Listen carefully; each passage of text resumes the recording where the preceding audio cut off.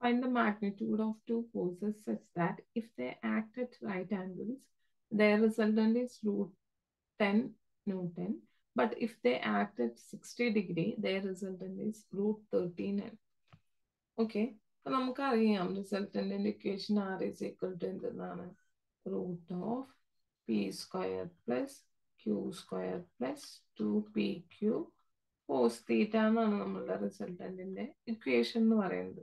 അപ്പോൾ if to forces act at right angles ആണെങ്കിൽ എന്താർത്ഥം theta is equal to 90 degree ആണെന്ന് അർത്ഥം.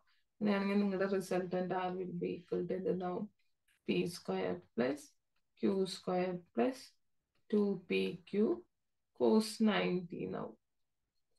കോസ് 90ന്റെ വാല്യൂ 0 ആണ്. എന്തെന്ന് കിട്ടും root of P square plus Q square എന്ന് കിട്ടും അല്ലേ. അപ്പൊ ദാറ്റ് ഈസ് ഈക്വൽ ടു നിങ്ങൾക്ക് ക്വസ്റ്റ്യനിൽ എത്രയാ തന്നിട്ടുള്ളത് റൂട്ട് 10 എന്നാണ് തന്നിട്ടുള്ളത്. അപ്പൊ ഞാൻ ഇതിനെ സ്ക്വയർ ചെയ്യാണ്, ഇക്വേഷന്റെ രണ്ട് സൈഡും സ്ക്വയർ ചെയ്യാണ്. അപ്പൊ P square plus Q square equal to 10. Equation number 1 കിട്ടി.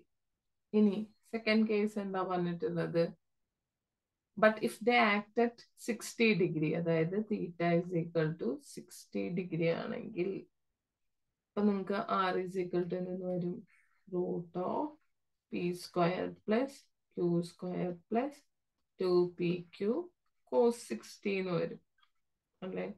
That is equal to root of P square plus Q square plus 2pq cos 60യുടെ value എന്താ 1/2. That is equal to root of p square plus q square plus pq. ഇതിന്റെ value നിങ്ങൾക്ക് ക്വസ്റ്റ്യനിൽ നിന്ന് തന്നിട്ടുണ്ട് root 13 തന്നിട്ടുണ്ട്. ഞാൻ ഈ ഇക്വേഷന് രണ്ട് സൈഡും സ്ക്വയർ ചെയ്യാണ്. എന്നാവും P square plus Q square plus P Q equal to 13. Equation number 2.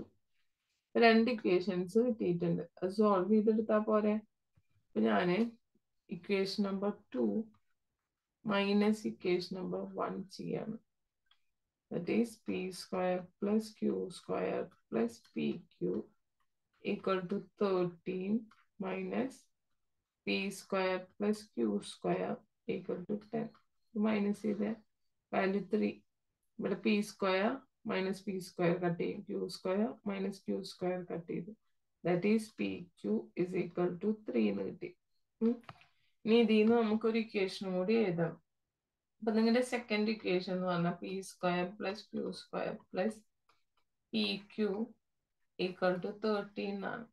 നമ്മുടെ ഒരു പ്ലസ് ക്യൂ ആഡ് ചെയ്യാന്ന് വിചാരിക്കും. ഇവിടെ കറസ്പോണ്ടിങ് പ്ലസ് ക്യൂവിന്റെ വാല്യൂ 3 ആഡ് ചെയ്തു എന്ന് വിചാരിക്കും. അപ്പൊ ഇതെന്താവും P square plus Q square plus 2pq അല്ലേ. ദാറ്റ് ഈസ് ഈക്വൽ ടു 16 ആവും.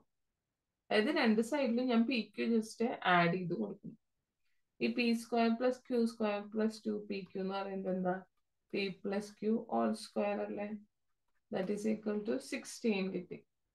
അപ്പോ ഇതിന്റെ റൂട്ട് ഞാൻ എടുക്കണം. P plus Q is equal to 4 എന്ന് കിട്ടി.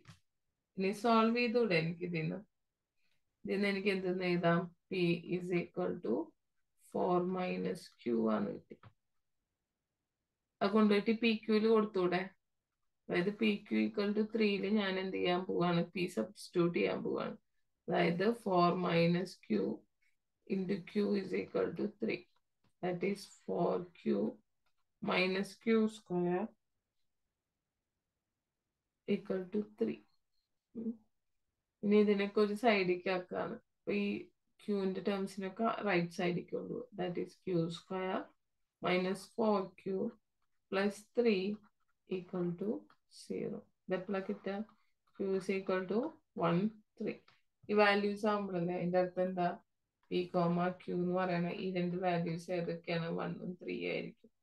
നിങ്ങൾ ജസ്റ്റ് ഒന്ന് സബ്സ്റ്റിറ്റ്യൂട്ട് ചെയ്ത് നോക്കിയാൽ മതി ഡൗട്ട് ഉണ്ടെങ്കിൽ. If Q is equal to 1 ആണെങ്കിൽ പിയുടെ വാല്യൂ എന്താ 4 മൈനസ് 1 ഈക്വൽ ടു 3 എന്ന് കിട്ടും.